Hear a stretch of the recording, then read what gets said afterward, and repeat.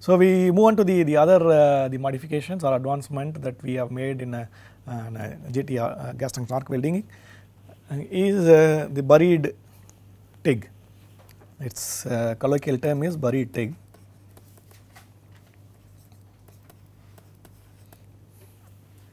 So, we also know from the physics that GTAW is a very energy inefficient process. Okay, again we will in this class we will see when we calculate the melting efficiencies, we will identify why the TIG is not efficient, because the whatever heat is generated is not transferred fully, isn't it. So, because the cathode is heated up, cathode is heating all the heat to emit electrons, but nothing is going except the electrons from the cathode. So, we have a lot of heat loss in this process, and also the convection, conduction, radiation would also transfer the arc to the atmosphere, the heat to the atmosphere. So, in order to improve the efficiency, we need to shield the arc, isn't it. So, the people thought about it, why can't we just use the plasma jet which generate at the arc core to make a cavity in such a way that you make a weld pool and then slowly move the electrode down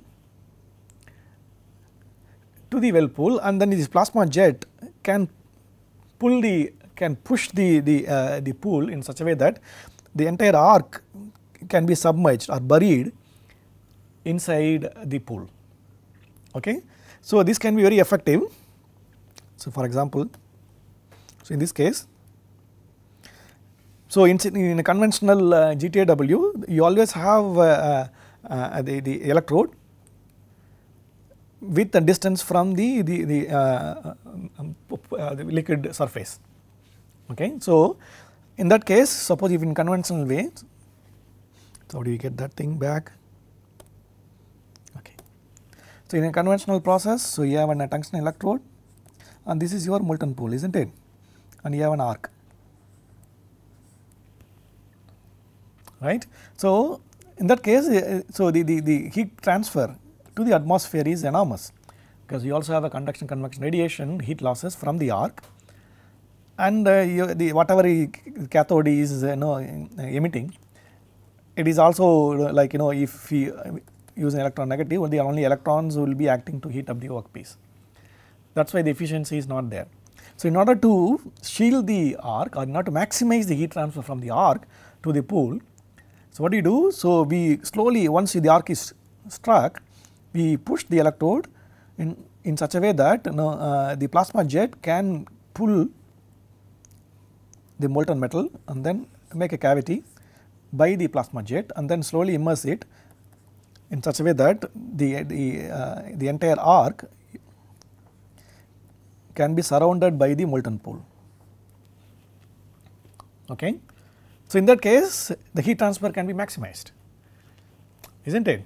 So, the conduction, convection, radiation can happen to the molten pool. So, it would transfer the heat subsequently to the base material and then melt more, right.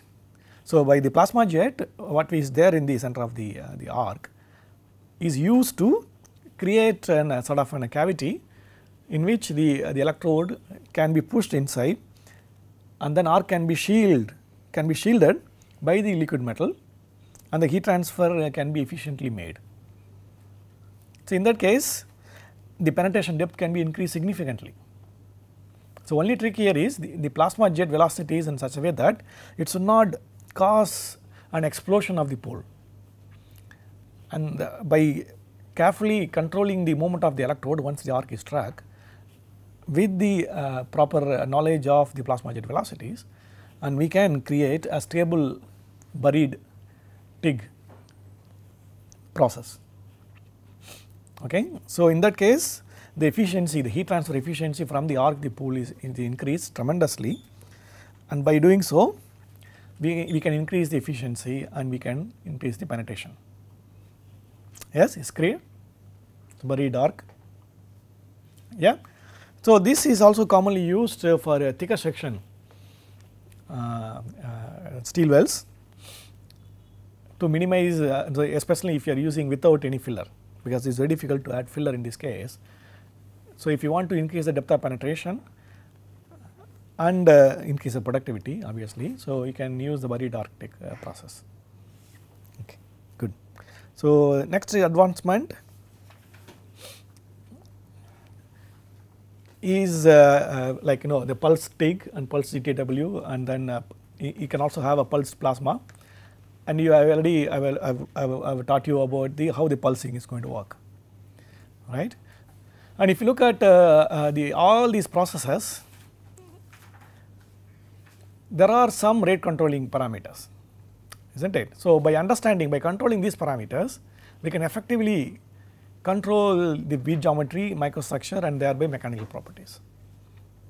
Okay. So, in all the advancement what you have seen and in even a conventional process, the rate controlling factors, the important factors are of course current and the travel speed, isn't it. So, current determines E, isn't it, the equation. So, that is why I always go back to that derivation what you made. So, that determines the heat generation, isn't it. And then travel speed.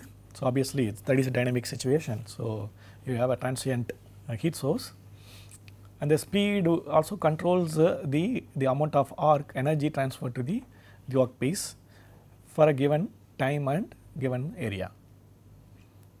Okay. So, these two are the primary parameters, and we also looked at how the current can be pulsed and what role of alternating current, change in polarities, and how that can improve the stability of the arc. And in the next slides we will see the influence of travel speed in the heat while looking at the heat transfer and the heat input calculations. And there are some secondary parameters that can also influence the process. For example, arc length. So, arc length is very critical. So, the arc length is very critical because arc ignition is determined by the d, the distance, isn't it.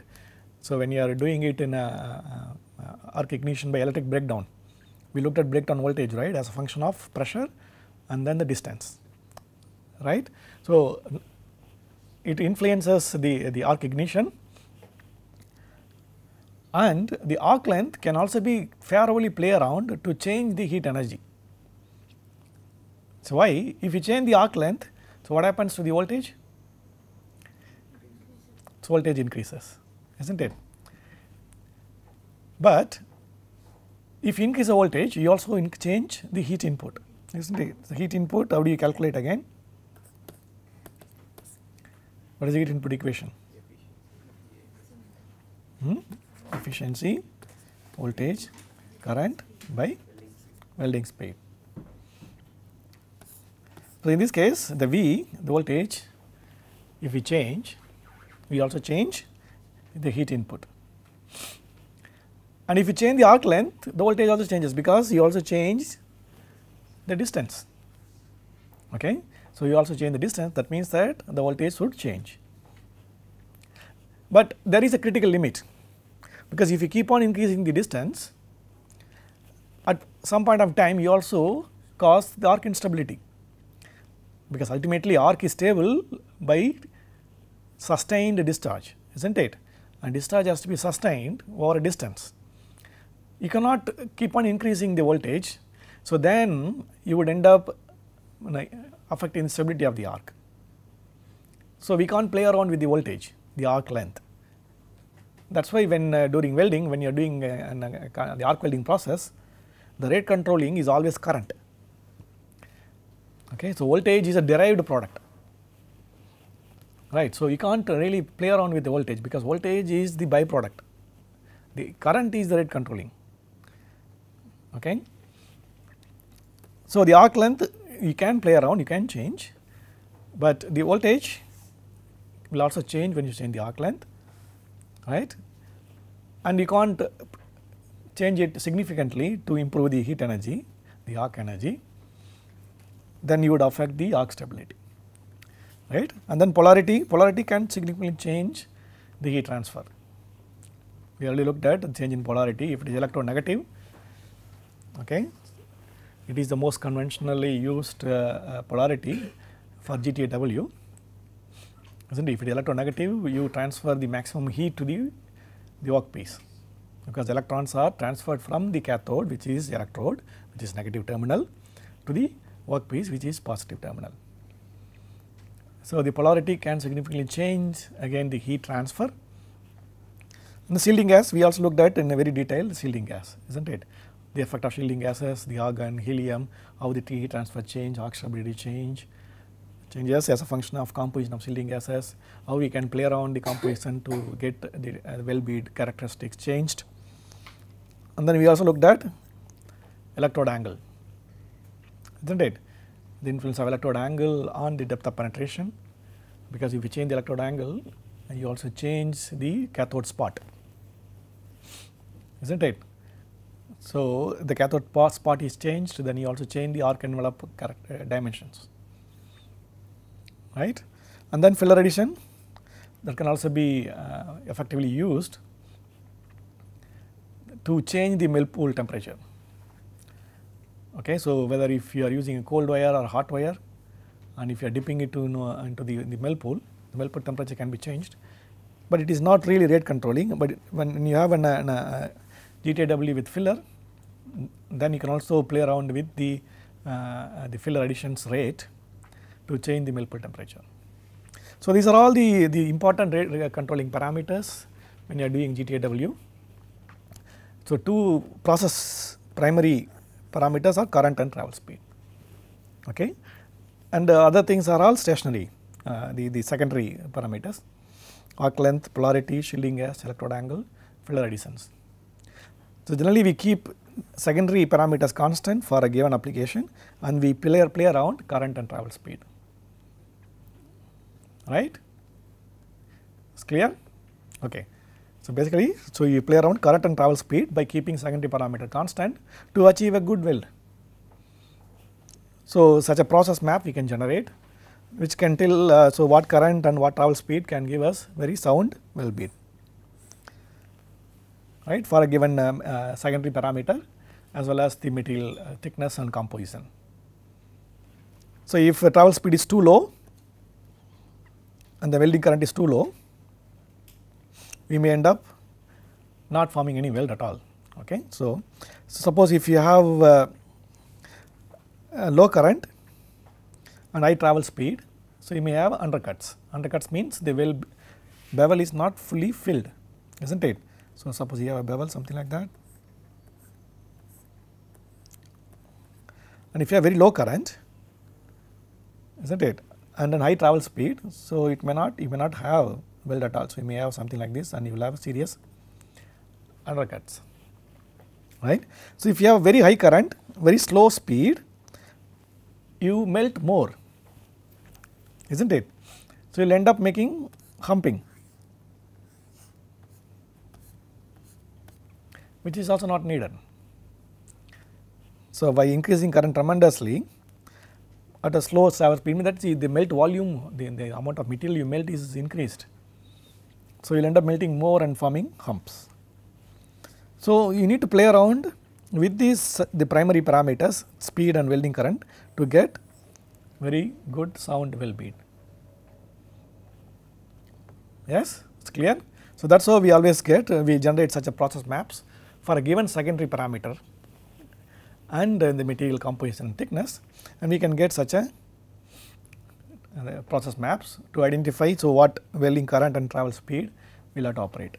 And these information they are already there.